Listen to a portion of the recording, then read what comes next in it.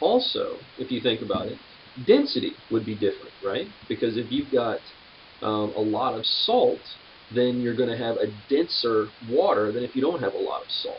So this little thing down in the bottom center, it shows the density of the water. So it's at 10 would be pure water, and at 1.009 you'd have 1200. Let's see, 12,000 parts per million of salt.